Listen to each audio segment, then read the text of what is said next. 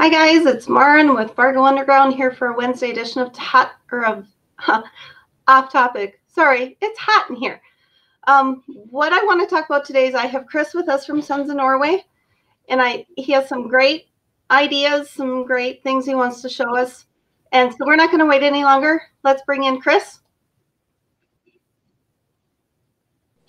There you are. Hello, Chris. How are you? God dag och välkommen. Välkommen to Sons of Norway. How are you today? I am wonderful. Thank you very much. Good. I am so glad you got to join us. Sons of Norway has a special place in my heart, and I can't wait to show everybody else everything that's been going on. Fantastic. Yeah, I know. I'm excited. Start off, just share with me. I know you have an extensive background and knowledge of the building you're in. Share some of the history and background of Sons of Norway for us.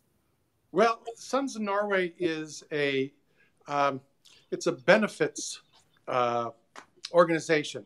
It's like a fraternal organization that was originally founded in 1895. So this year we are celebrating our 125th anniversary of the Sons of Norway. And as an organization, it began as a way to provide potential financial stability to the new immigrant community who were not as fortunate as other established communities in being able to provide the kinds of financial tools to weather hardship, which, if you know anything about life on the prairies and in the Midwest 125 years ago, you would know that things were rather tough. So death was much more rampant, disease, those types of things. So a means for Norwegians to band together and form a sense of financial stability. So it began as that, as a benefits fraternity. For those of you who might be familiar with things like Knights of Columbus, they do that as well. The Vasa organization for the Swedes do that. There are many, many organizations that are like that. But the Sons of Norway also had a heritage and a historical connection to it. There was quickly a notion that given that Norwegians were far, far from their homeland, they needed some sort of sense of connection, some sort of sense of community. So the Sons of Norway provided not only financial stability, but they also provided community. And it gave the opportunity for new immigrants to collectively and cooperatively preserve and promote their language, their culture, things like food, things like their history. So it grew out of that meager beginning in Minneapolis, Minnesota, and chapters of Sons of Norway began to form throughout the Midwest and incorporated and included the coasts. And Sons of Norway here in Fargo was incorporated early on in that history. Now, this area of the Sons of Norway did not thrive. Primarily, it didn't thrive because in the 1930s, you know, there was the Dust Bowl, there was strife, there was the Great Depression. And with the emptying of the prairies, the number of chapters in this state diminished. We still had, however, a Sons of Norway Lodge in Fargo, being it was the largest community, one also in Grand Forks. And we had a facility that we used for the Sons of Norway Lodge right on Broadway. So if ever you are on Broadway and you look up at the top cornices of the building, on the east side, I think it's above Toasted Frog, you will see the shield and the S off N of Sons of Norway beckoning to you from high on the rooftop.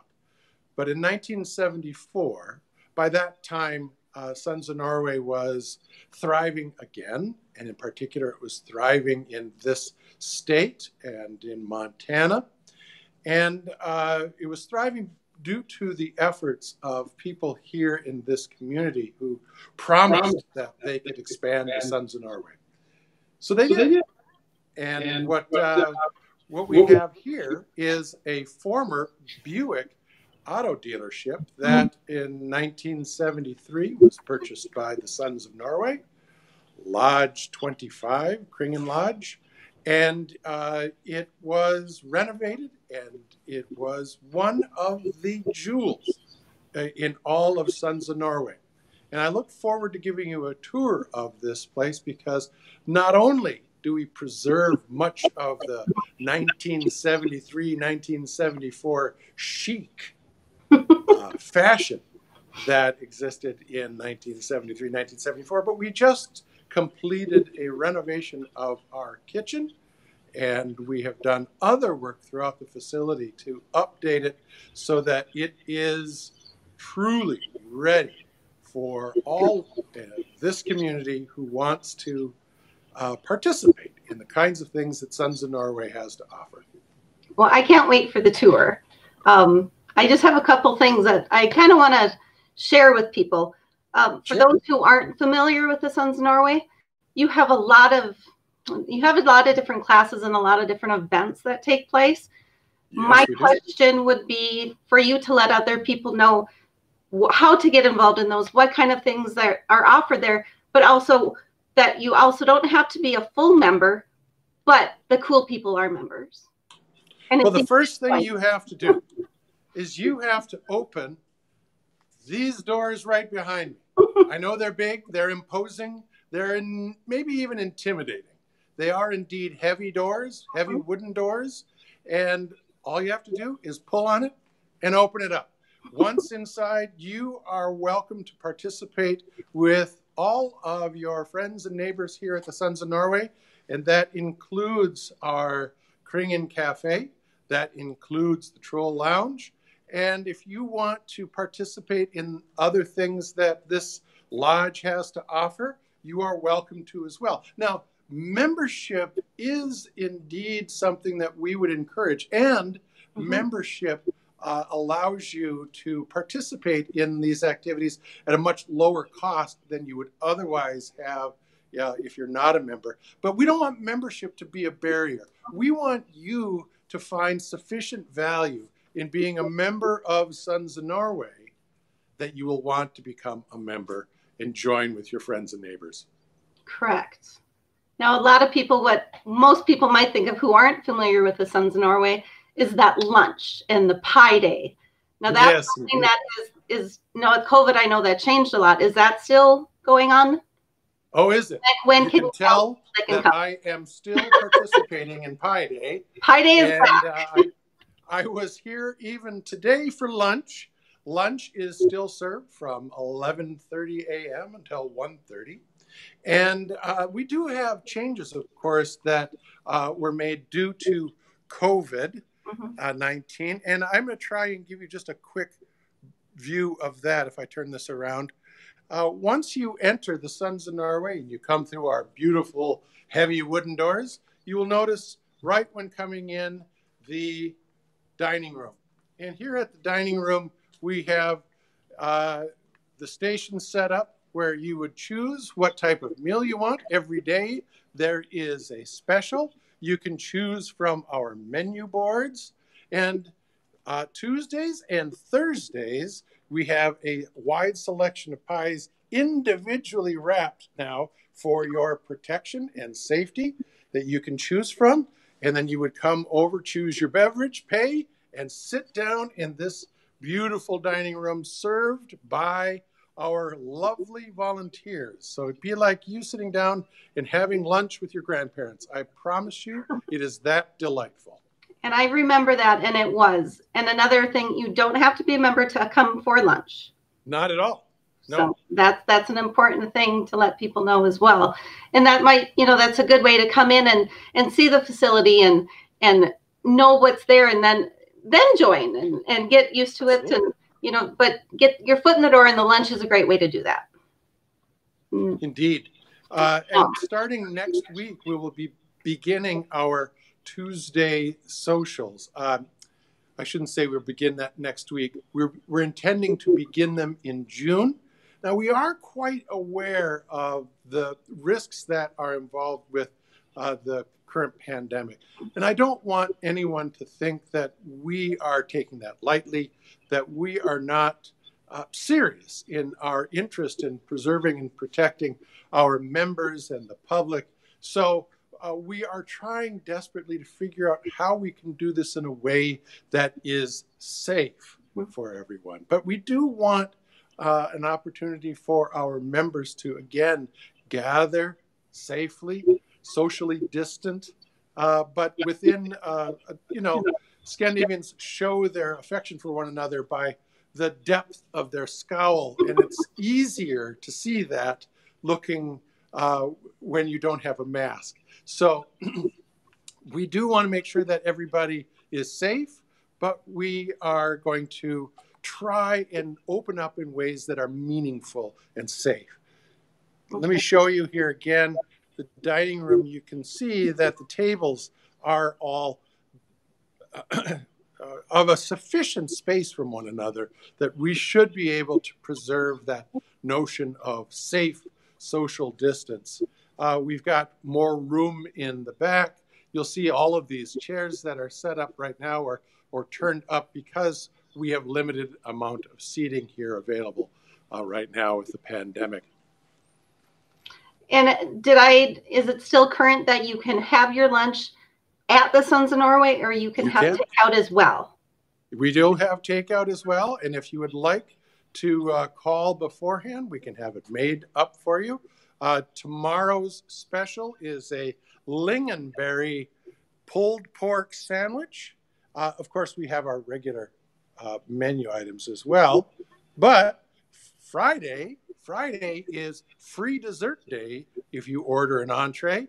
And the dessert, I believe, on Friday is going to be a banana bread pudding. Yes, dessert. It is. And I'll reserve that table right in the corner. Yeah.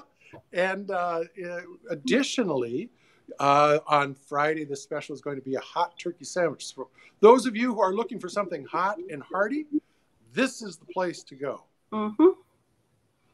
Great. So you covered the lunches. That was one of the main things that maybe people recognize with the Sons of Norway. I want to talk about the hidden gem. I call it the downtown hidden gem, is the Troll Lounge. Indeed. Now, a lot of people, I think, maybe aren't as familiar with it. You have great bands. You have many, many events that take place in there.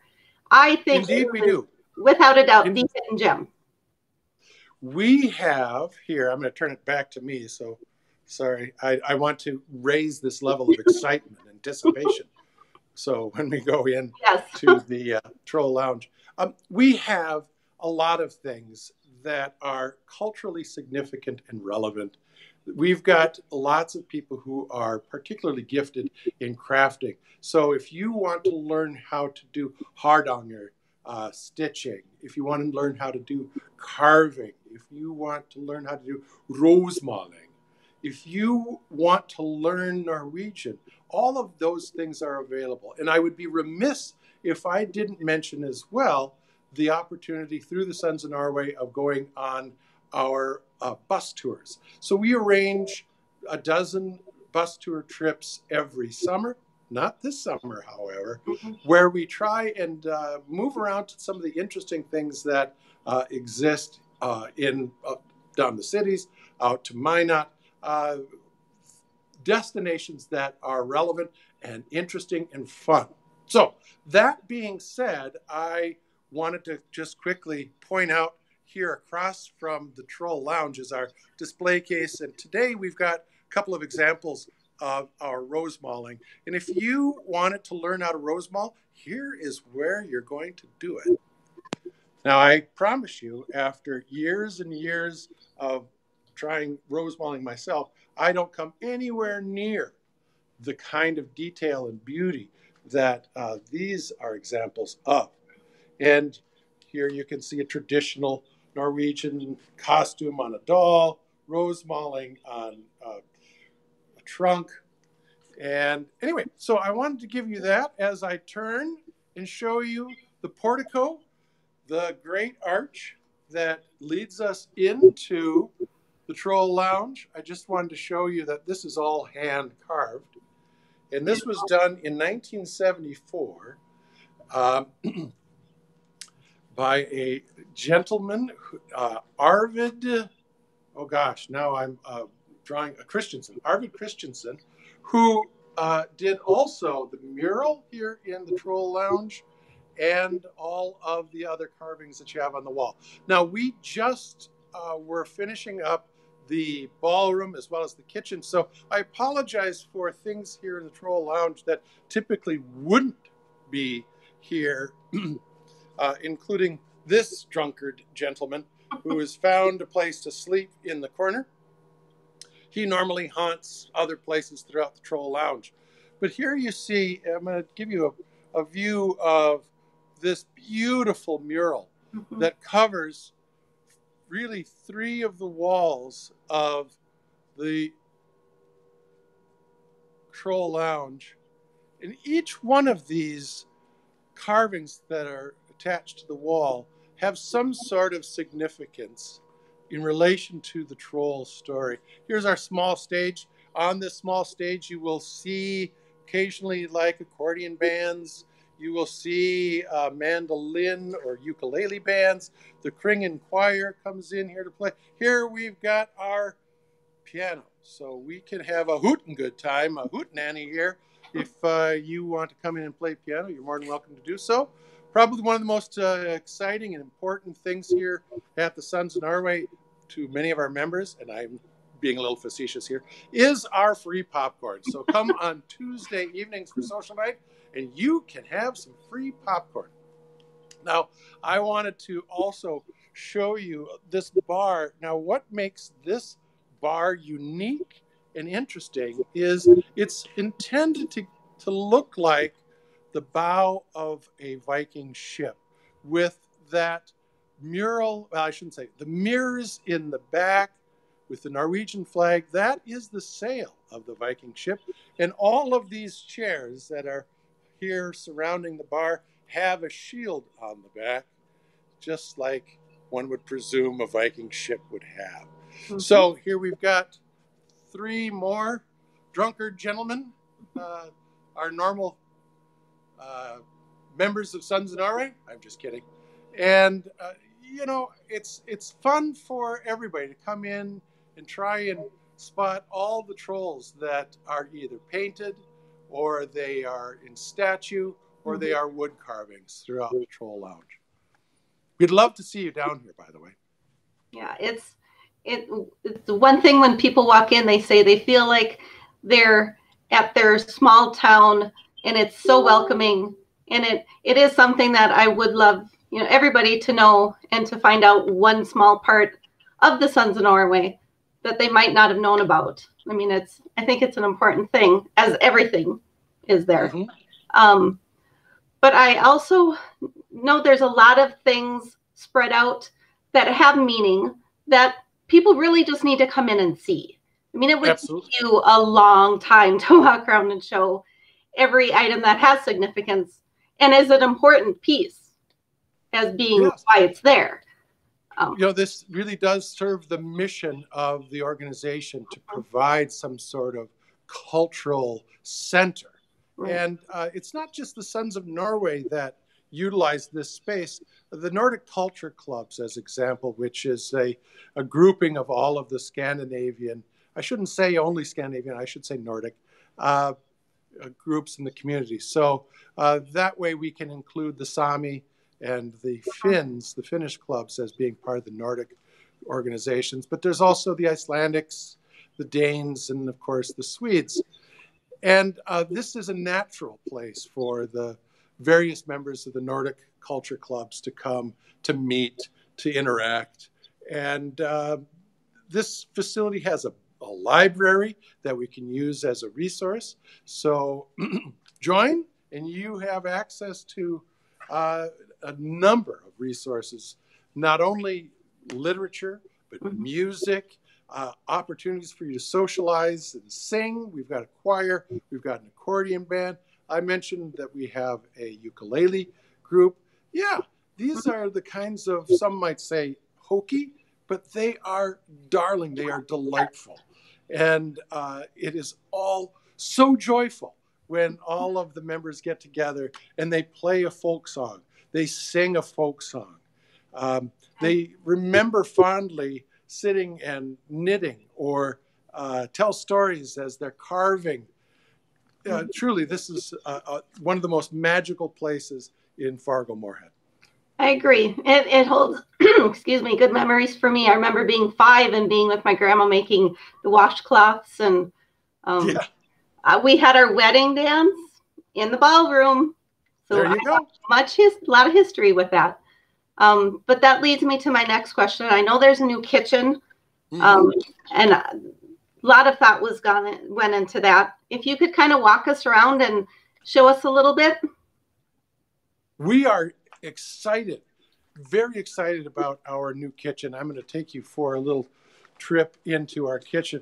Now, as a commercial kitchen, it may not be something that is so exciting to you, but this is all updated equipment, and it makes our ability to serve and to cater so much better. While we have updated our refrigeration, our freezer space, all new equipment for our ovens and our stove, and just the space that this is granting us to more effectively, efficiently serve meals is amazing. Wow. So we had a very generous benefactor who was concerned about the ability of the Sons of Norway to flourish in the future.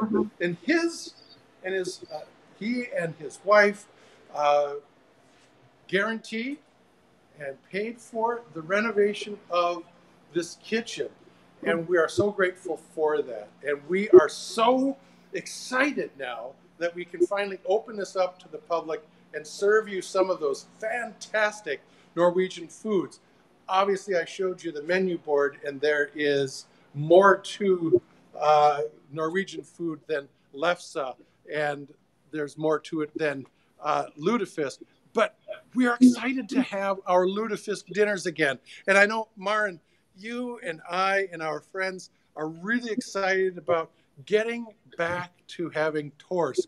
Yes. Once a month on Thursday, we pray to the cod gods and have a wonderful piece Amazing. of torsk drowning in butter, and we raise a glass of akavit, we sing a song, and we learn something. Yes. And if you are interested in being a member of Sons of Norway, if you're interested in being a member of Torsk Club, please come on down and join us. We would love to see you here. If you've never had torsk before, I promise you, it is better than lobster. I'll agree. One thing for people to know that they can find you on Facebook, Kringen Lodge, and your website. You have, We do. And you will have all of your events, and they can check everything out from there. Correct? We do. Okay. And those of you who are looking for space to have events, we have our newly updated ballroom. I say newly updated in that we've added a couple of things here. Space for storage so we can make it look nice and tidy.